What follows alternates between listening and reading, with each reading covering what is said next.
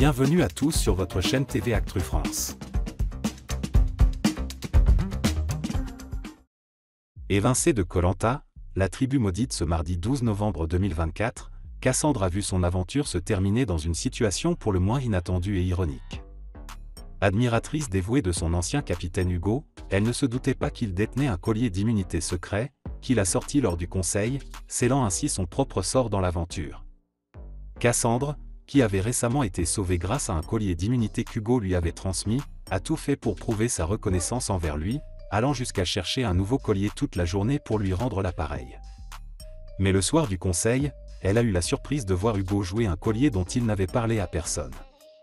Le geste inattendu de son allié de toujours a mené à son élimination après un vote revu, où l'égalité initiale entre IS et Elle a abouti à une ultime décision des aventuriers. Sur les réseaux sociaux, Cassandre a partagé son émotion et son admiration envers Hugo, rendant hommage à celui qui fut son pilier durant l'aventure. 33e jour d'aventure. Je suis sur la sellette mais je ne le sais pas, et Hugo m'offre un collier d'immunité. Grâce à lui, l'aventure continue. Hugo, ça a été mon pilier, une voix calme et rassurante, qui parvenait à me faire rire même après 8 boules noires. Partenaire de pêche au harpon.